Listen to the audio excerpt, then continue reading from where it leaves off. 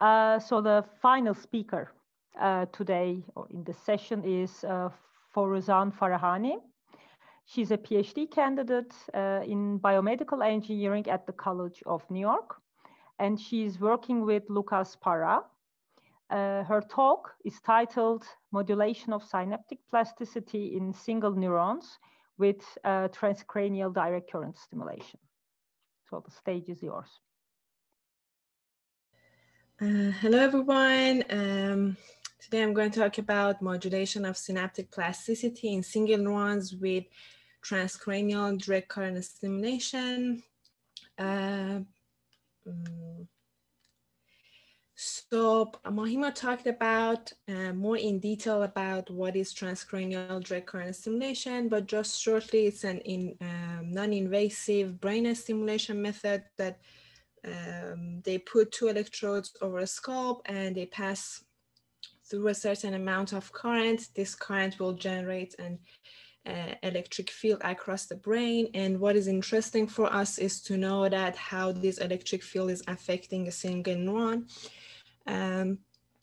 Based on computational studies, we know that there's going to be a gradient of polarization across a neuron, meaning that one side of a neuron is going to be depolarized while the other side is more hyperpolarized. Knowing that what's happening in the level of a single neuron computationally,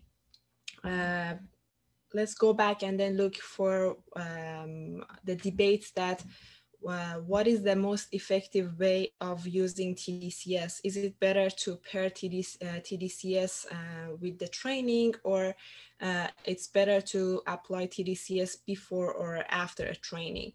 To answer this question, we have been using hippocampal slices and using theta burst stimulation to see that whether it's better to pair the electric field with the induction paradigm or not. A study published by a previous member from our lab, Greg Kronberg, has shown that pairing DCS with theta burst is able to modulate the synaptic plasticity, and anodal DCS is capable of boosting this synaptic plasticity. So the question maybe is like, what is the underlying mechanism of what Greg has been reported? So we know that based on Hebbian plasticity, neurons that fire together wire together.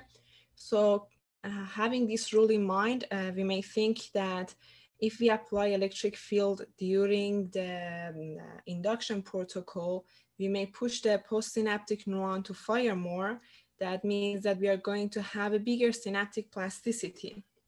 So to test this hypothesis, I've been using preparation that is more suitable for whole cell patch clamp recording, usually in studies that they are trying to investigate LTP in patch clamps. They usually apply GABA blockers, and that needs to cut the CA3 area of the slice in order to prevent seizures like activity in the brain.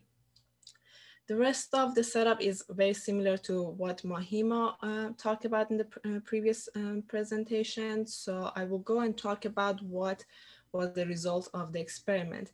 So this is the protocol that I used to induce the synaptic plasticity. It's slightly different than the one that Mahima described.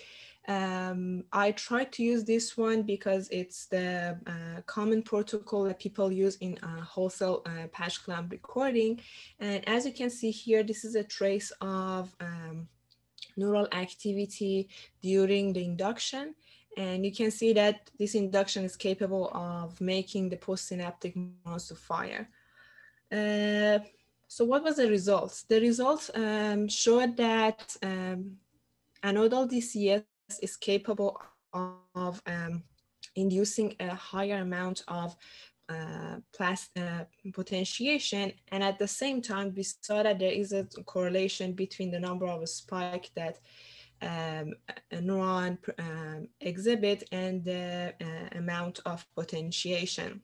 So by now, everything is like aligned with what we had in our hypothesis, that we are going to apply electric field, we are going to have more a spiking in the postsynaptic neuron, and then we are going to have higher plasticity. But then we wanted to dig deeper and see that how much this postsynaptic spiking is important in inducing more LTP. The first experiment that we had in mind was using a voltage clamp recording. In that way, we will clamp the postsynaptic neuron to have a certain potential, and we can test that if this is what we expect to do. Unfortunately, we soon realized that voltage clamp recording is not a suitable way of experimenting, as DCS introduces an artifact, and we were not able to remove that artifact. Then we decided that, okay, let's make this neuron not to fire. And then we used a sort of a blocker inside the intracellular solution, which is called QNX. But then I realized that in order to block all the spikes, I have to use a very high concentration of QNX.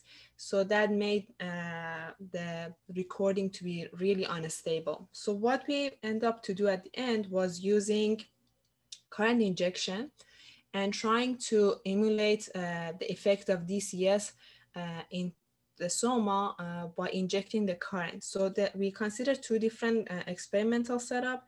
In one, we injected a depolarizing current and made the soma of the neuron to be about 3 millivolts more depolarized than the resting state.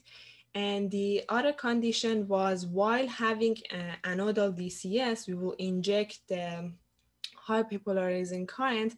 In this way, we sort of cancel out the effect of DCS on the soma.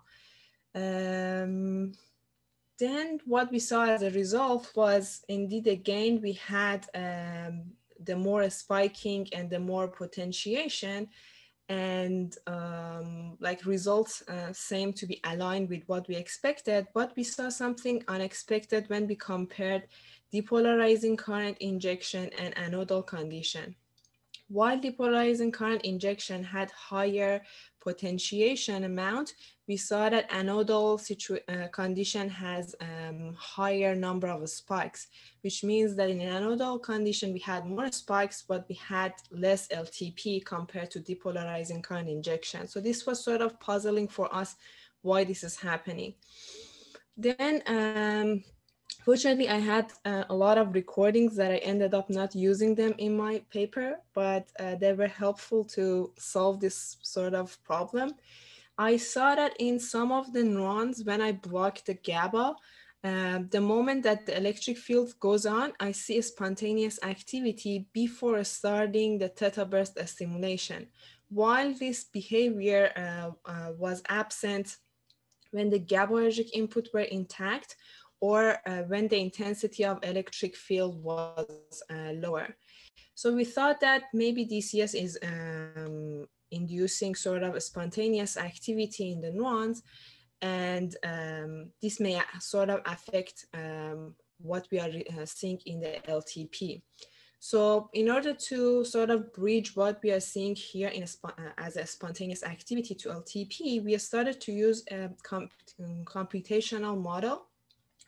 Again, Greg Kronberg in his publication has shown a detailed morphological model in order to combine the effect of DCS and synaptic plasticity. What I've done was adding a parameter for scaling synaptic plasticity.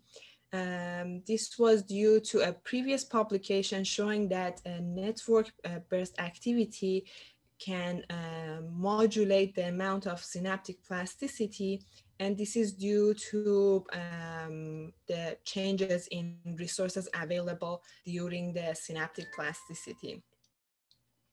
So I used what I've explained shortly here in my computational model. This here you can see sort of a visualization of how membrane polarization looked like in my model in these three different conditions. And then I tried to do the modeling for showing the effect of this spiking, especially the spontaneous network activity on LTP.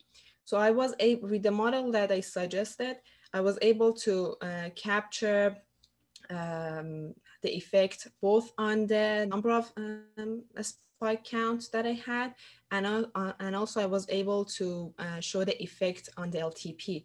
So this shows that this spontaneous activity is sort of acting as a homeostatic mechanism and sort of limiting the amount of potentiation that we expect from anodal DCS. So at the end, what we saw in this study was, first of all, we had like a direct evidence of how DCS is affecting neural excitability and how that can change the Hebbian synaptic plasticity. At the same time, we realized that DCS can induce a spontaneous activity when GABAergic inputs are blocked. And this spontaneous activity can sort of trigger a homeostatic plasticity mechanism.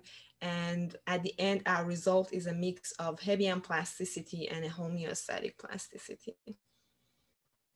At the end, I want to thank my PI, Lucas Para, people in our lab, especially Greg Kronberg, that was very helpful during this study, and other people in a neural engineering lab. And I'm ready for if you have a question. Thank you, Forouzan. It was a very nice talk. Thanks a lot. So you can post your questions on the Q&A section if you like, or on the talk, the chat, sorry.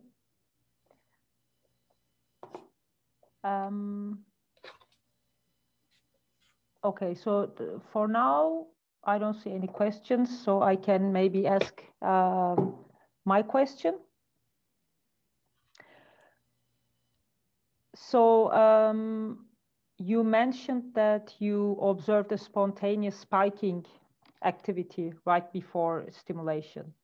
That was, I mean, you also said you wouldn't expect something like that, but maybe can you elaborate a bit on that? Yeah, previous study, one study that we had in our lab, they were doing experiment in cortical slices, and another study in another lab that they use hippocampal slices. They showed that applying an electric field over 30 volts per meter may induce a spontaneous activity, while I was using an intensity that was in lower bound of that threshold. So I didn't expect that with 20 volts per meter, I will see a spontaneous activity, especially having in mind that based on our model, 20 volts per meter in a slice, which is like silence, it's inactive, it's not like a human brain, which is like in active state. It's very far away from the threshold for spiking. And 20 volts per meter is about, it generates about 3 millivolts maybe polarization in a pyramidal neuron.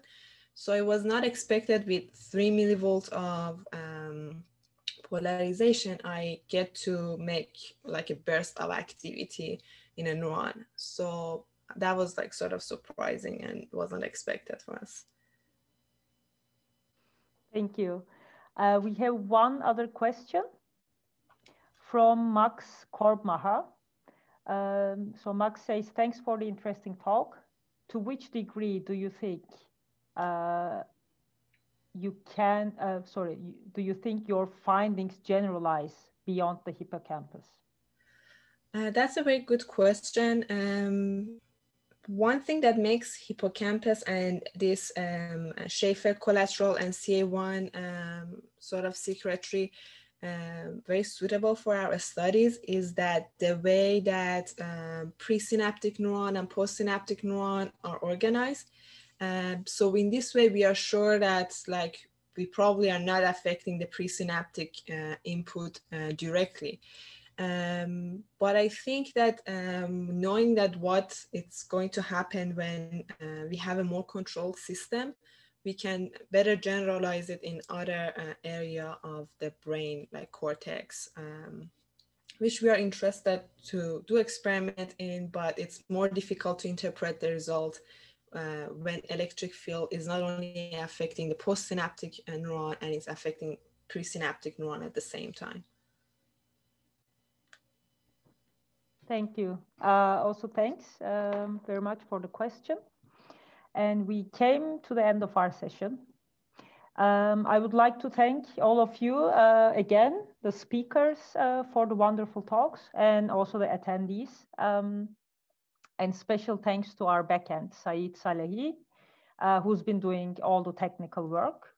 And yeah, enjoy the rest of NMC and have a nice day or evening. Bye, everyone. Thank you. Bye. Bye-bye. Thank you. Bye-bye. Yeah, thanks. Bye-bye. Thank you.